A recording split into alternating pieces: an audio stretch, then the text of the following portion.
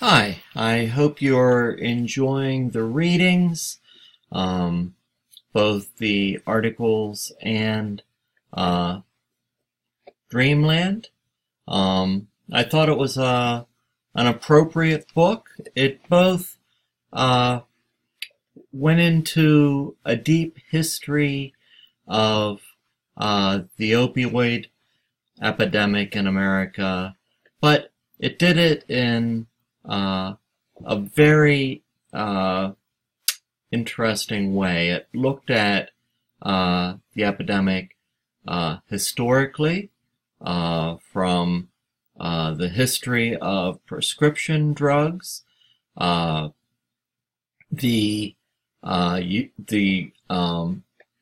incorporation of some journal articles that were used from medical journals about non-addictive tendencies of prescription medication, which of course we know is not true, and a lot of them were misquoted. We'll talk about them. But it also looks at the poverty that a lot of individuals experienced in Mexico that brought them into the drug trade. Reasons that people moved from prescription medication to heroin use. It just goes into a lot of really interesting details. So I think it makes for a very interesting read and adds a lot to this topic and this class. It's not just a textbook or a journal article, scholarly journal article like the ones I posted. I also thought it added a lot to my basic first lecture, and now I'd like to give you kind of my highlights from Dreamland, and also just point out some of the things that you might want to call attention to or take notice of that kind of adds to the historical context brought out in section 1 that led to the opioid epidemic in the United States and kind of the history of it. Here we kind of have, in the very beginning, it talks about Pfizer and Arthur Sackler and advertising, and before Sackler, most advertising for medications was pretty straightforward. An ad or a brochure or something like that. But here we're seeing some really, really unique things. Agents from advertising becoming educated in all of the dynamics of the drug, both the pharmaceutical aspects of a drug, the positive benefits of a drug, what the drug is used to treat.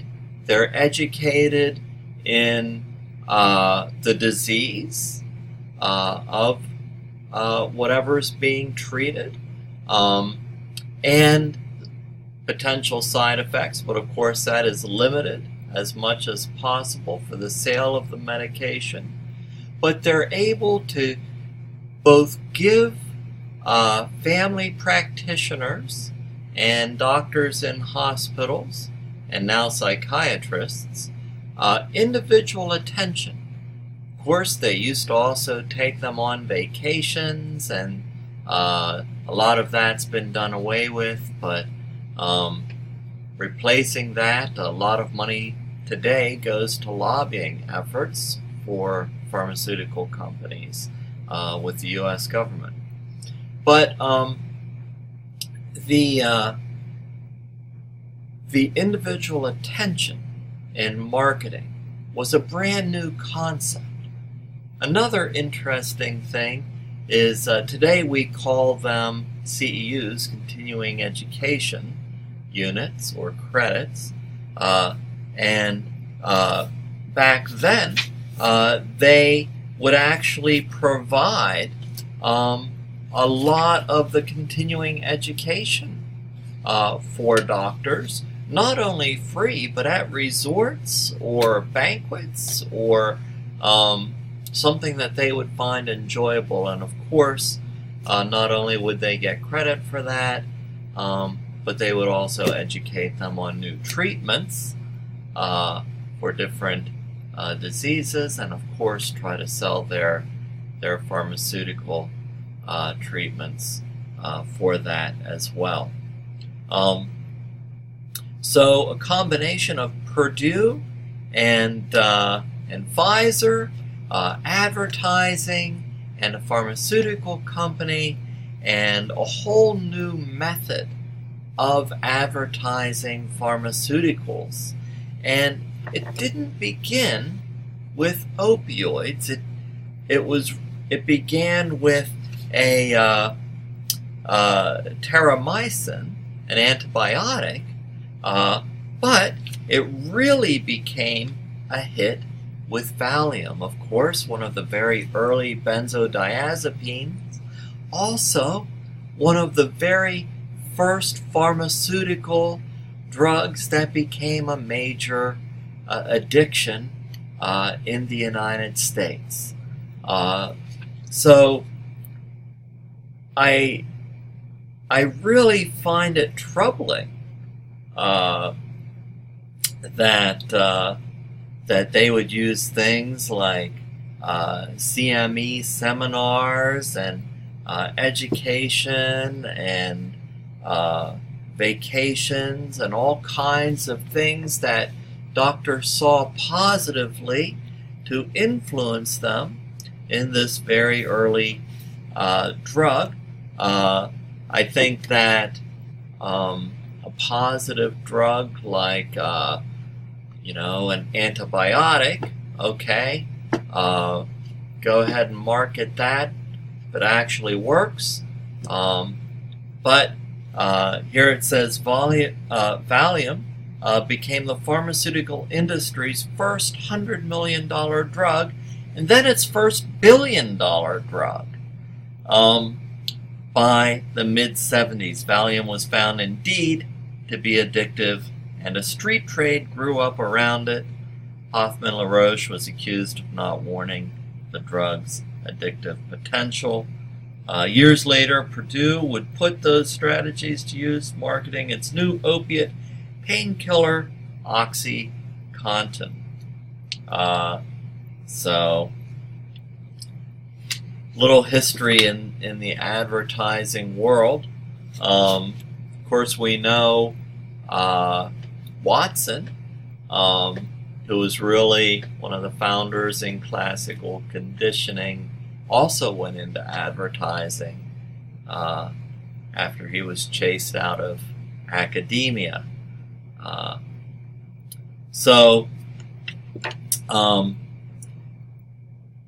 It kind of, the book kind of moves back and forth from different topics. It moves from kind of the advertising to the actual history of the drug itself, to the drug trade, to the effects of the drug in America on individuals through addiction. So the next chapter I wanted to bring up was called The Molecule, and of course it's the morphine molecule. And this week, I'm going to talk about, so the second week I'm going to talk about kind of addiction, how addiction kind of works with the brain in general, how the cycle of addiction works with opiates, and next week we'll really get into all of the individual types of opiate addiction, and begin to talk about treatment. And then the fourth week we'll focus solely on medication and treatment, and then alternative treatments the last week.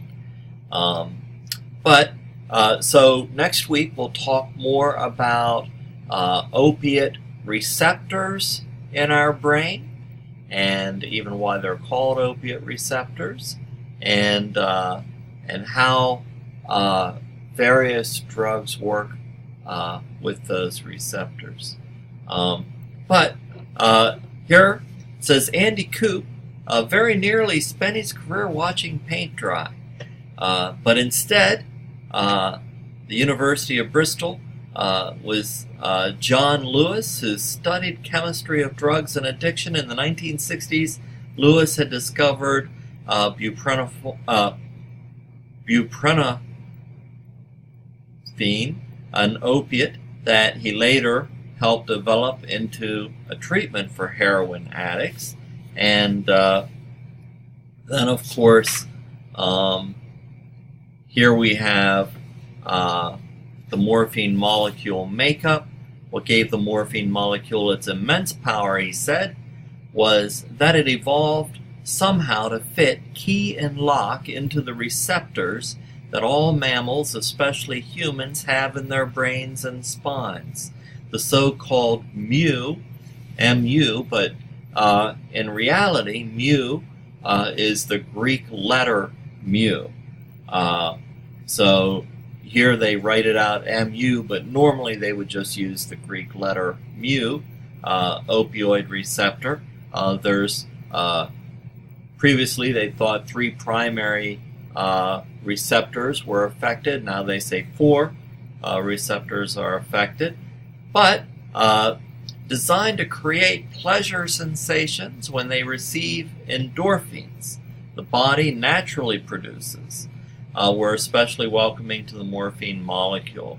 So here, the body naturally has a reward center, so it produces endorphins that do a number of different things.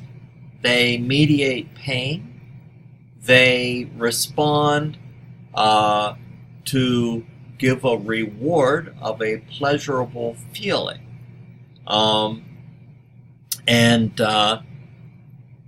They also do things like, in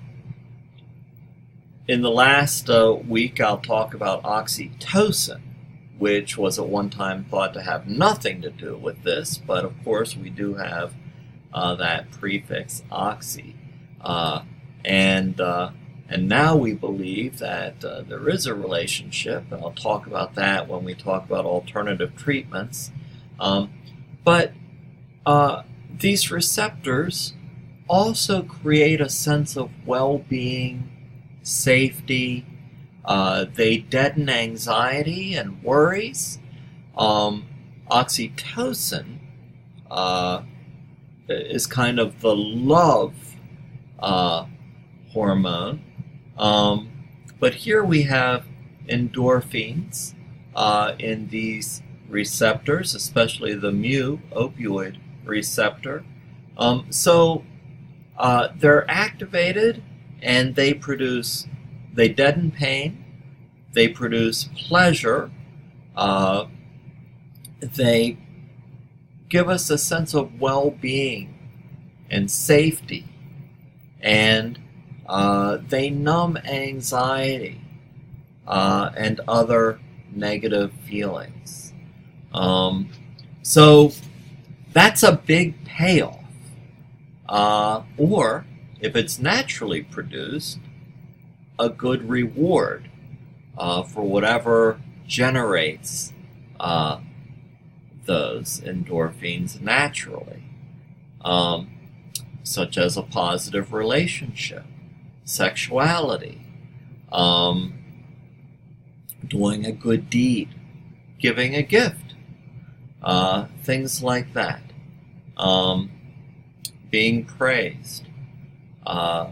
So here we see the receptor combines with endorphins to give us those glowing feelings at, say, the sight of an infant, the feel of a furry puppy. Oxytocin is really found with pregnancy, birth, and breastfeeding and bonding with an infant. Also in mating, finding love. The morphine molecule overwhelms the receptor, creating a far more intense euphoria than anything we come upon internally or naturally. Also produces drowsiness, constipation, at the end, an end to physical pain. Aspirin had a limit to the amount of pain it could calm. The more morphine you took, Coop said, the more pain was dulled. And of course, originally, this was derived from the morphine or opium poppy. A mature poppy's petals would fall away, golf ball-sized bulb emerges. They'll take a knife, they'll slice the bulb, squeeze it, and a gooey substance would drip out, and that, of course, contained the opium. From opium, humans have derived laudanum, opium mixed with alcohol, codeine, thebaine. Thebaine was one of the early derivatives, and Thebes is the original etymology. A lot of people thought that it was derived in the city of Thebes. So, let's see.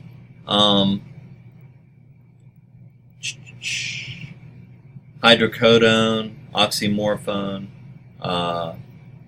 heroin, of course, as well as 200 other drugs and derivatives, all containing the morphine molecule, that original molecule, because that's what fits in to our receptors.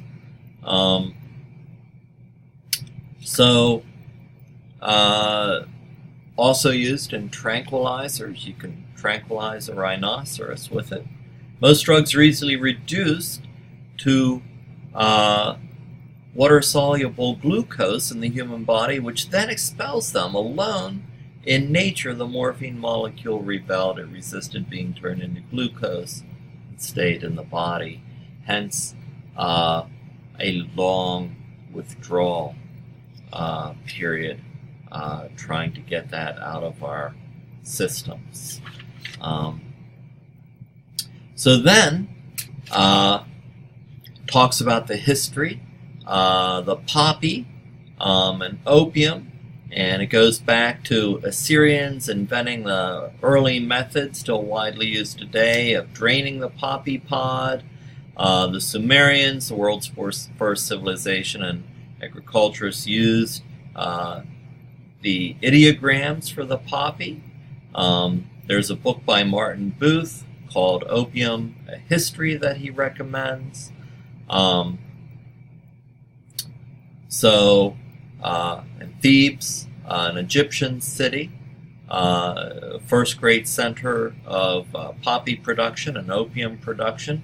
Early 1800s, German pharmacist's apprentice named Friedrich Serturner isolated the sleep-inducing element in opium and named it morphine for Morpheus, the Greek god of sleep and dreams. Morphine was more potent than simple opium, and it also numbed more pain. 1853, meanwhile, in Edinburgh, a doctor named Alexander Wood invented the hypodermic needle, delivery system superior to both eating the pills, which would go through our digestive system. The liver would actually reduce the amount,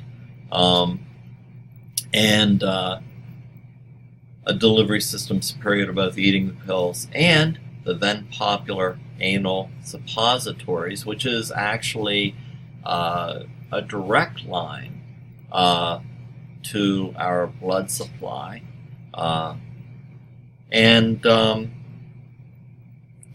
course, cocaine also has a more immediate line. It doesn't actually go directly to our brains, but it goes to our lungs, which have more blood vessels, and there's more of a direct line to our blood supply. So the whole goal is how quickly we can get drugs to the area we want to get them to, whether we're prescribing a medication for a chest cold. We want to get those drugs to our lungs. If we have a stomach problem, we want to get those drugs to our digestive system. If we want to get the drugs to our brains, most likely we want to get them into our blood supply, into our veins, and we also want them to pass through the blood-brain barrier as readily as possible, as easily as possible. So hypodermic needle became the best way to administer this drug. Wood's wife, interestingly enough, became the first recorded overdose death from an injected opiate. Tragic. And then London, 1874, Adler Wright was attempting to find a non-addictive form of morphine. This has always been the pursuit of pharmacists and scientists, to find something that will deaden pain but be non-addictive. And it's been a very difficult journey, of course, when we're pursuing the morphine molecule. And so he synthesized a drug he called diacetylmorphine, but terrific painkiller, 1898. Bayer laboratory chemist in Germany, Heinrich Dresser, reproduced Wright's diacetylmorphine and called it heroin. For heroisch, meaning heroic, people would feel heroic when they took it.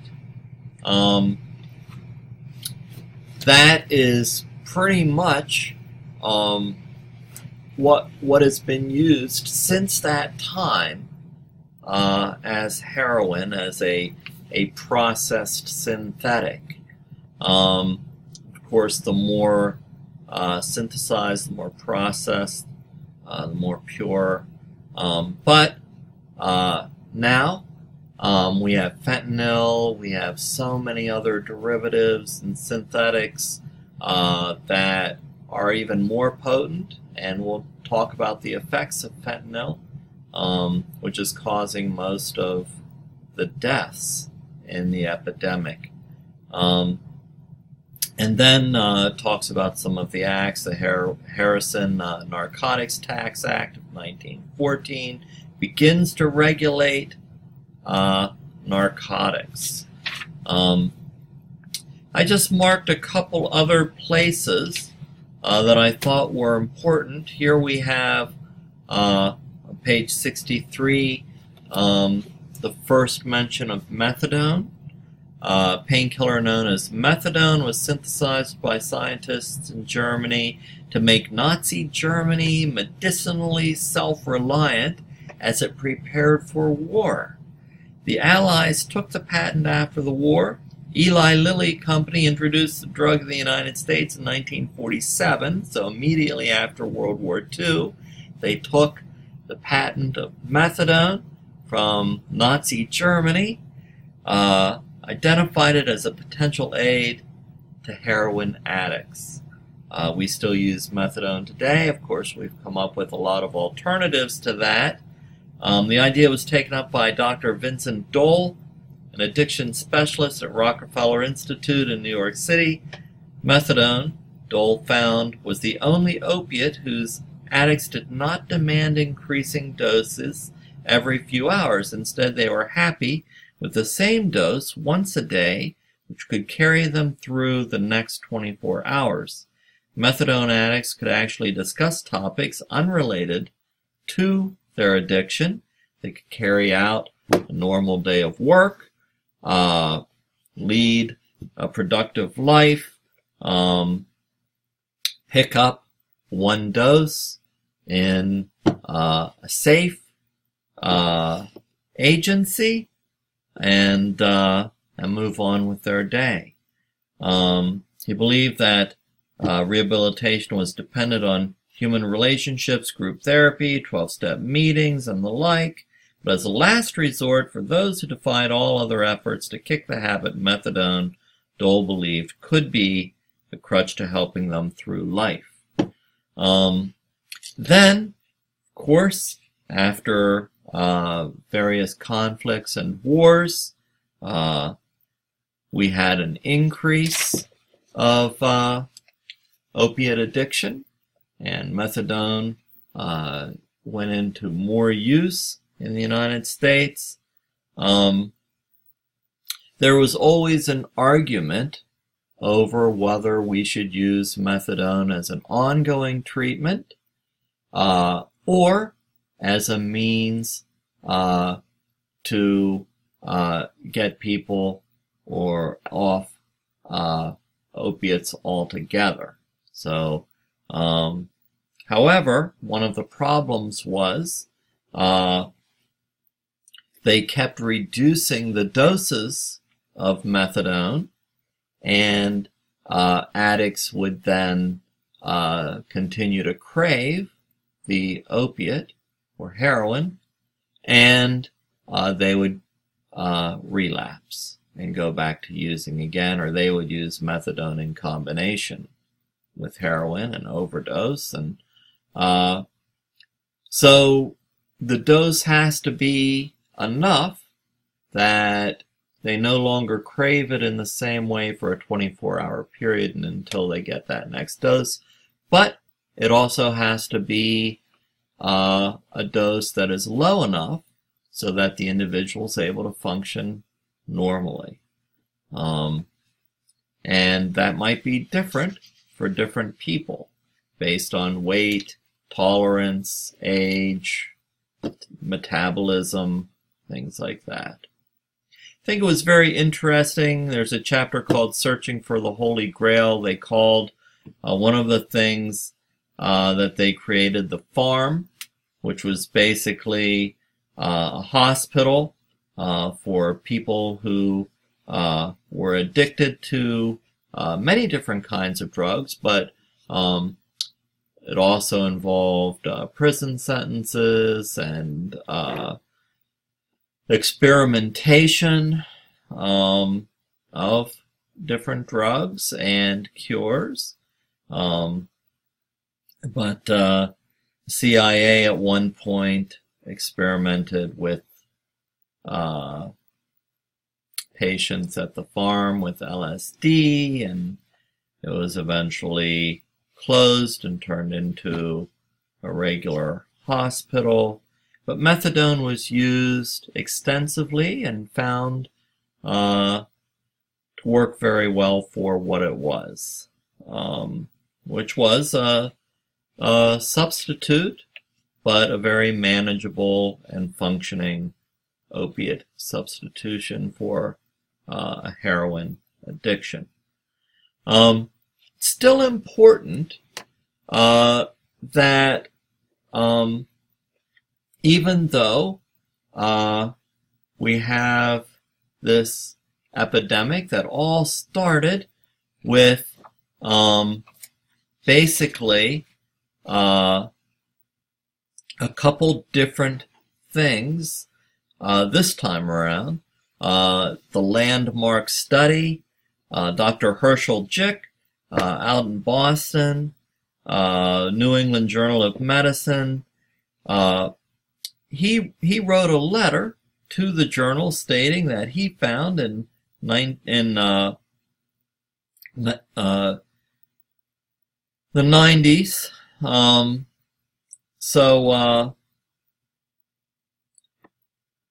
Here we have, let's see, I want to get you the exact year. Less than 1% statistic stuck. So he found much earlier. Let's see. I think his original finding, let's see, his author.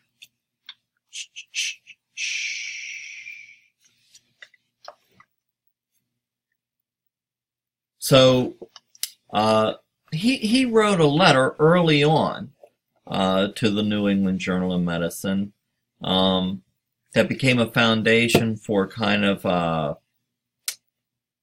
revolution that all pain should be treated. Less than 1%. He found that less than 1% of his patients became addicted to opioid treatment for pain, but they were all hospitalized, and they were under very strict supervision. So it was really a misinterpretation of his letter. His letter really supported a contrary claim that when used in hospitals for acute pain, and then when mightily controlled, opiates rarely produce addiction. Nevertheless, its message was transformed into that broad headline, "Addiction Rare in Patients Treated with Narcotics." So this was people who were experiencing operations and cancer or end-of-life issues that he had been dealing with under a very supervised setting. And he did not have a lot of experience with addiction and his patients. However, he's not talking about a prescription of pills and patients being sent home with those prescriptions. Here we have a lot of people citing his earlier letter,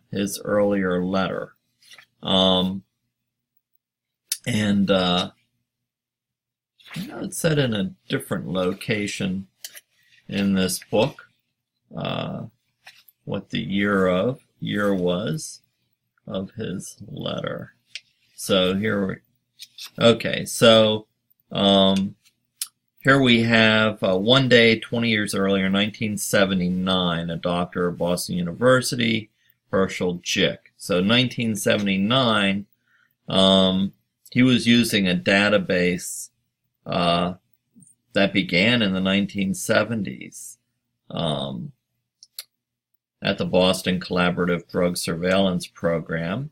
Included millions of patients and hospital records in 4 databases. So then they started quoting this early letter just to get some kind of journal entry about the non-addictive tendencies to sell this medication. And they really misused that quote. And then here we have Purdue once again.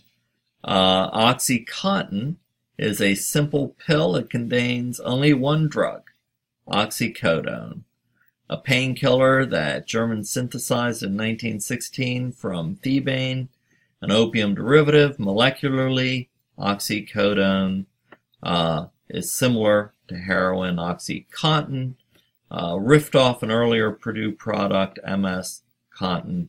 So people are often mispronouncing these drugs. Contin is just a shortened word of continuous. Contin, continuous. So it was basically a very early version of a time release. Unfortunately, I'm sure they knew this, but they said they didn't. Because they put it on a warning, do not chew, because you could get a lethal dose. So if you chewed these early time release tablets, the time release was due to different layers of coatings in the tablets, and the layers would dissolve at different points within our digestive system. So you could have different layers of the tablet being released over a period of time at different times. And that's how they would get the continuous dosage, or the time-release dosage. Now, they coat minuscule amounts with sulfur, and time release is much more precise now, and much less prone to chewing for a high or euphoria. So time release is much more effective now. But back then, all you had to do was chew a tablet to get the full effect. It also produced a lot of overdoses. In addition, you could dissolve the tablets and inject them, or take the dose all at once that way. And then of course we had a lot of different types of medications, everything, mixing various synthetics with aspirin or with Tylenol, acetaminophen, and people would take multiple pills if they were only getting 5 milligrams, but each pill might have contained 350 milligrams of acetaminophen. If they're taking 10 of those pills, that's a lot of Tylenol. You could overdose on Tylenol. So a lot of people didn't think about that either. It would cause liver damage, and they weren't thinking about mixtures with acetaminophen or aspirin that was also contained in a lot of the various prescriptions. And as I said before, people would eventually find that the pills were either too expensive or they didn't have access to them.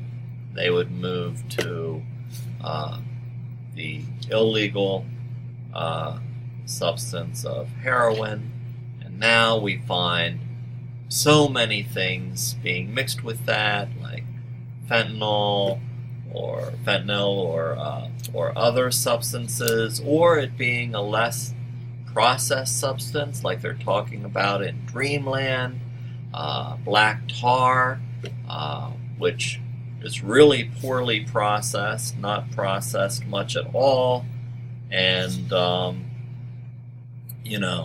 so I think that that brings us up to the end of Section 1. I'm sorry Section 1 was such a long section, but we do only have 5 weeks, and the book's about 1.5 inches thick, and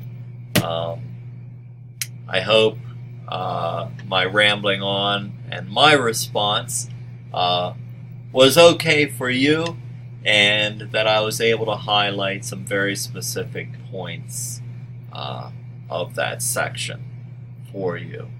Hope you're enjoying the book, and I'm interested in hearing what you have to think about Dreamland as well.